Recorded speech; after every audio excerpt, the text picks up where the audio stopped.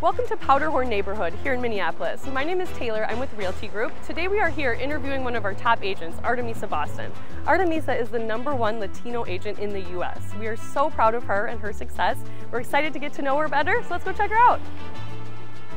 My name is Artemisa Boston and I am a real estate agent with the company Realty Group, and I am the #1 Latina in US by transactions and the #1 agent in Minnesota by transactions. What is your secret to success?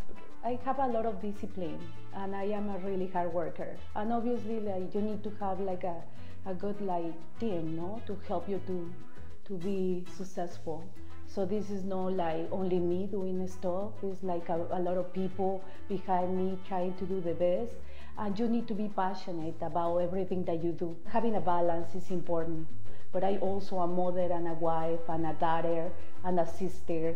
How do you have balance when you're so busy? So I transfer my phone to another phone. So another assistant is answering the phone, and now I found the way to transfer my text messages. So another person is answering the text messages. What's your favorite part about being a realtor? I really love to sell houses. Okay, I love the families being so happy and with hope. Why do you think customers like working with you? You see, when someone is authentic, no? Yeah. It's like when you really see that the person cares, that the person is not only there for the money. So what do you like about working at RG?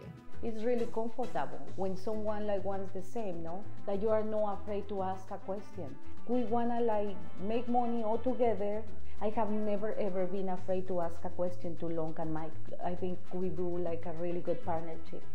What advice would you give to newer agents? It's just don't give up, okay? Because obviously rejection is terrible. And when someone says no, even me after 20 years, when someone says no, I feel bad. And then probably they are going to say no 10 times that day. But if someone says yes, yes, no?